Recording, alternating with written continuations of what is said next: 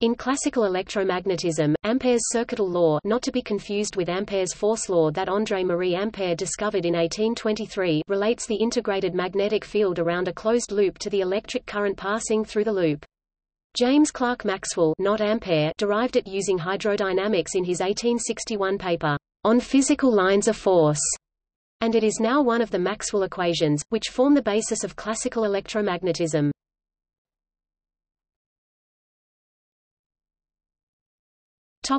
Maxwell's original circuital law. The original form of Maxwell's circuital law, which he derived in his 1855 paper, On Faraday's Lines of Force, based on an analogy to hydrodynamics, relates magnetic fields to electric currents that produce them. It determines the magnetic field associated with a given current, or the current associated with a given magnetic field. The original circuital law is only a correct law of physics in a magnetostatic situation, where the system is static except possibly for continuous steady currents within closed loops. For systems with electric fields that change over time, the original law, as given in this section, must be modified to include a term known as Maxwell's correction. See below.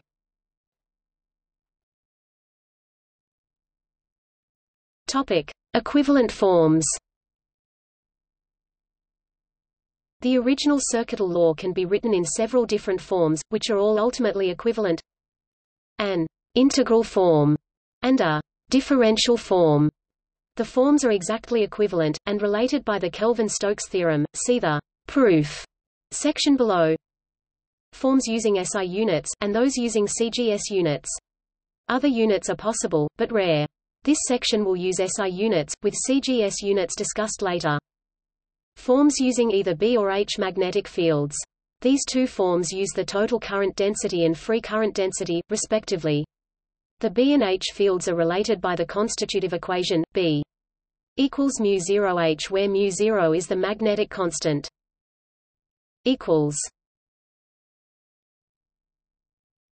Topic: Explanation. The integral form of the original circuital law is a line integral of the magnetic field around some closed curve C, arbitrary but must be closed.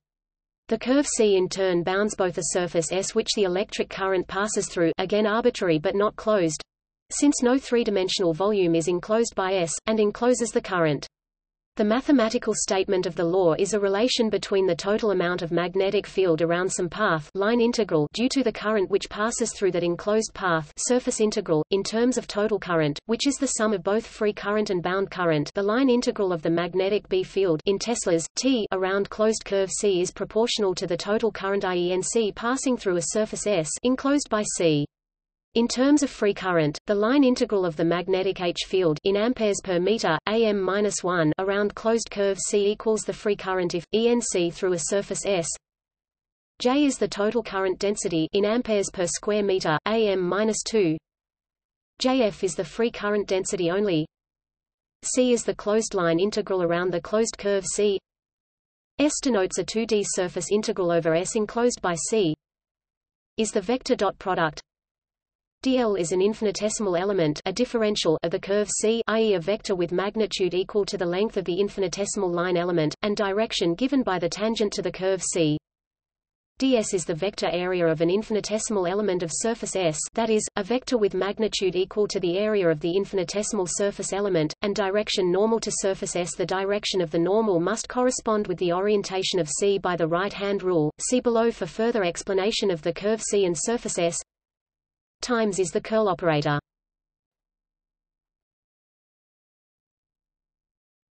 Topic: Ambiguities and sign conventions. There are a number of ambiguities in the above definitions that require clarification and a choice of convention. First, three of these terms are associated with sign ambiguities. The line integral C could go around the loop in either direction, clockwise or counterclockwise. The vector area ds could point in either of the two directions normal to the surface, and IENC is the net current passing through the surface S, meaning the current passing through in one direction, minus the current in the other direction. But either direction could be chosen as positive. These ambiguities are resolved by the right-hand rule, with the palm of the right hand toward the area of integration, and the index finger pointing along the direction of line integration. The outstretched thumb points in the direction that must be chosen for the vector area ds. Also, the current passing in the same direction as ds must be counted as positive. The right-hand grip rule can also be used to determine the signs. Second, there are infinitely many possible surfaces S that have the curve C as their border. Imagine a soap film on a wire loop, which can be deformed by moving the wire. Which of those surfaces is to be chosen? If the loop does not lie in a single plane, for example, there is no one obvious choice. The answer is that it does not matter. By Stokes' theorem, the integral is the same for any surface with boundary C, since the integrand is the curl of a smooth field, i.e. exact. In practice, one usually chooses the most convenient surface with the given boundary to integrate over.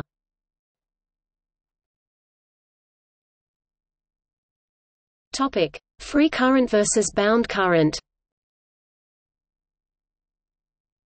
The electric current that arises in the simplest textbook situations would be classified as free current. For example, the current that passes through a wire or battery. In contrast, bound current arises in the context of bulk materials that can be magnetized and/or polarized. All materials can to some extent.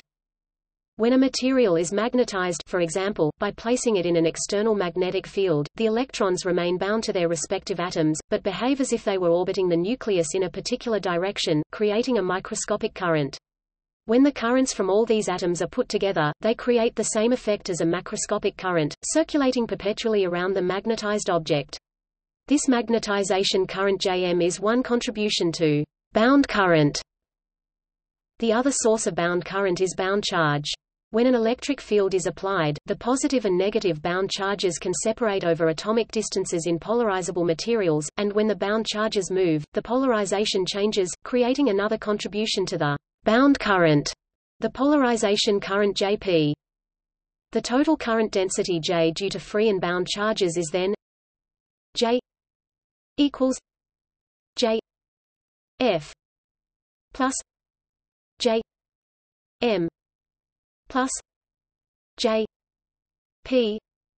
Display style Math BF J equals Math BF J underscore Mathrm F plus Math BF J underscore Mathrm M plus Math BF J underscore Mathrm P, with JF the free or conduction current density.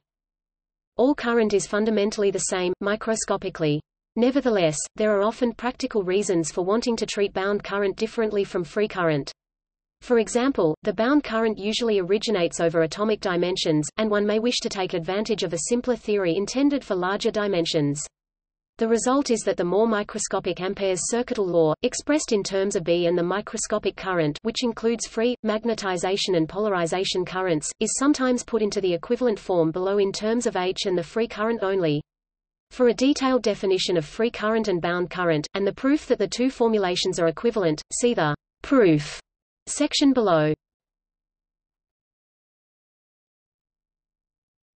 Topic: Shortcomings of the original formulation of the circuital law. There are two important issues regarding the circuital law that require closer scrutiny. First, there is an issue regarding the continuity equation for electrical charge. In vector calculus, the identity for the divergence of a curl states that the divergence of the curl of a vector field must always be zero. Hence, times B equals 0. Display style nabla c dot nabla times math BF B equals 0. And so the original Ampere's circuital law implies that J equals 0. Display style nabla c dot math BF J equals 0. But in general, reality follows the continuity equation for electric charge. J equals minus rho T. Display style nabla c dot math BF J equals frac partial rho partial T, which is non-zero for a time-varying charge density. An example occurs in a capacitor circuit where time-varying charge densities exist on the plates. Second, there is an issue regarding the propagation of electromagnetic waves. For example, in free space, where J equals 0, Display style mathbf J equals mathbf 0. The circuital law implies that times B equals 0. Display style nabla times mathbf B equals mathbf 0. But to maintain consistency with the continuity equation for electric charge, we must have times B equals 1 C 2 E T. Display style nabla times mathbf B equals frac 1 C caret 2 frac partial mathbf E partial T. To treat these situations, the contribution of displacement current must be added to the current term in the circuital law. James Clerk Maxwell conceived of displacement current as a polarization current in the dielectric vortex C, which he used to model the magnetic field hydrodynamically and mechanically. He added this displacement current to Ampère's circuital law at equation 112 in his 1861 paper, On Physical Lines of Force.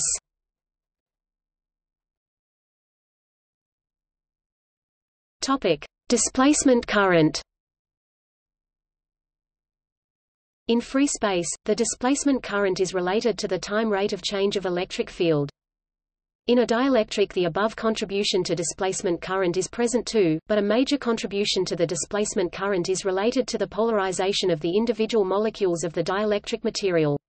Even though charges cannot flow freely in a dielectric, the charges in molecules can move a little under the influence of an electric field.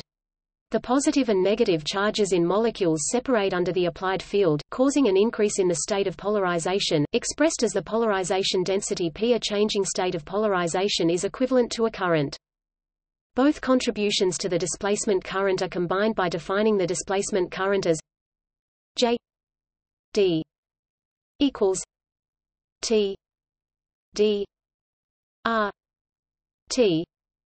Display style mathbf J underscore mathrm D equals frac partial T mathbf D mathbf R T, where the electric displacement field is defined as D equals epsilon 0 E plus P equals epsilon 0 epsilon R E.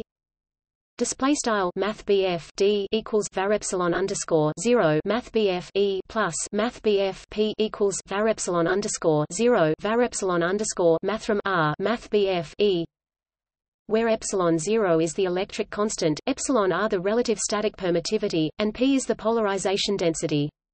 Substituting this form for D in the expression for displacement current, it has two components: J D equals epsilon 0 E T plus P T. Display style mathbf J underscore mathrm D equals var epsilon underscore 0 frac partial mathbf E partial T plus frac partial mathbf P partial T. The first term on the right hand side is present everywhere, even in a vacuum. It doesn't involve any actual movement of charge, but it nevertheless has an associated magnetic field, as if it were an actual current. Some authors apply the name displacement current to only this contribution. The second term on the right-hand side is the displacement current as originally conceived by Maxwell, associated with the polarization of the individual molecules of the dielectric material.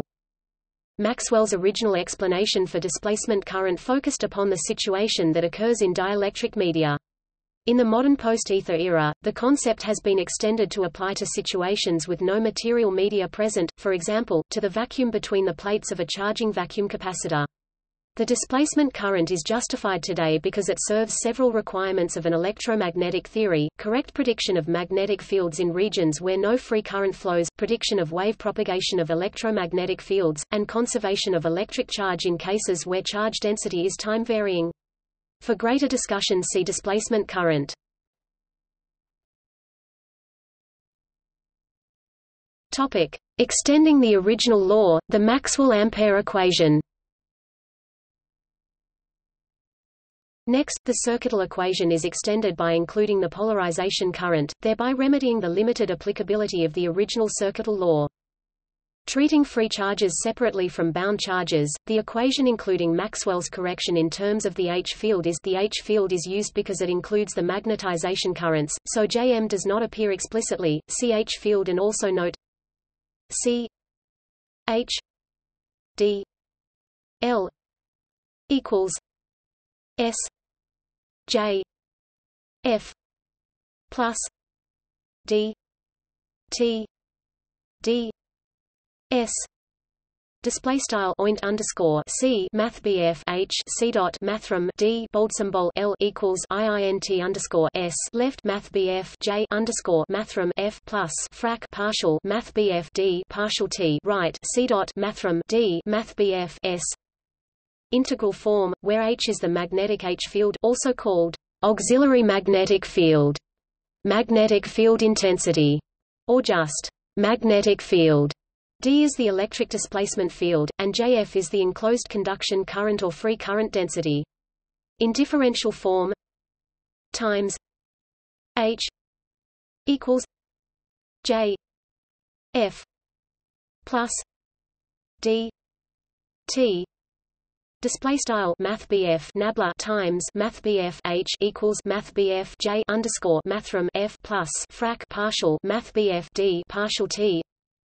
On the other hand, treating all charges on the same footing, disregarding whether they are bound or free charges, the generalized Ampere's equation, also called the Maxwell-Ampère equation, is in integral form. See the proof section below. In differential form, in both forms J includes magnetization current density as well as conduction and polarization current densities. That is, the current density on the right side of the Ampère-Maxwell equation is J F plus J D plus J M equals J F plus J P plus J M plus epsilon 0 E T equals J plus epsilon 0 E T display style math BF J underscore mathrm F plus math BF J underscore mathrm D plus math BF J underscore mathrm M equals math BF J underscore mathrm F plus math BF J underscore mathrm P plus math BF J underscore mathrm M plus var epsilon underscore 0 frac partial math BF E partial T equals math BF J plus var epsilon underscore 0 frac partial math BF E partial T, where current density Jd is the displacement current, and J is the current density contribution actually due to movement of charges, both free and bound. Because D equals ρ, the charge continuity issue with Ampere's original formulation is no longer a problem. Because of the term in epsilon 0 e, t, wave propagation in free space now is possible. With the addition of the displacement current, Maxwell was able to hypothesize correctly that light was a form of electromagnetic wave. See electromagnetic wave equation for a discussion of this important discovery. Topic: Proof of equivalence.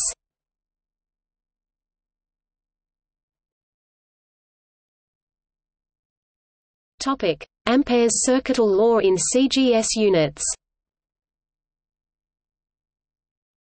In CGS units, the integral form of the equation, including Maxwell's correction, reads C B D L equals 1 C S 4 pi J plus E T D S display style oint underscore C math BF B C dot mathrm D bold symbol L equals frac 1 C IINT underscore S left 4 pi math BF J plus frac partial math BF E partial T right C dot mathrm D math BF S, where C is the speed of light.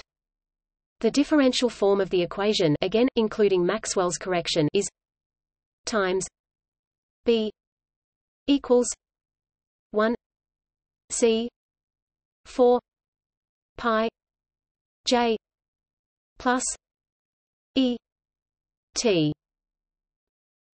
Display style mathbf nabla times mathbf b equals frac 1 c left 4 pi mathbf j plus frac partial mathbf e partial t right.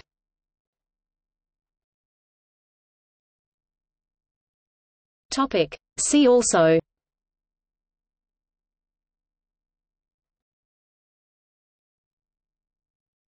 Topic. Notes.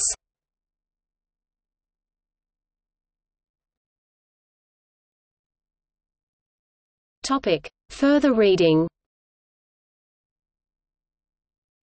Griffiths, David J. 1998. Introduction to Electrodynamics, 3rd ed. Prentice Hall. ISBN 0-13805326-X.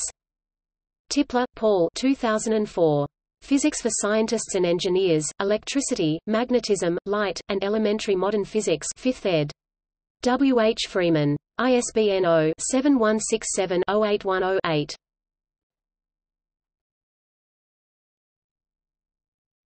Topic. External links.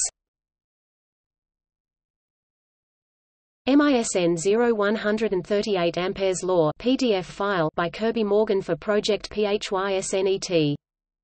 MISN 0145 The Ampère-Maxwell Equation, Displacement Current PDF file by J.S. Kovacs for Project PHYSNET. A Dynamical Theory of the Electromagnetic Field Maxwell's paper of 1864.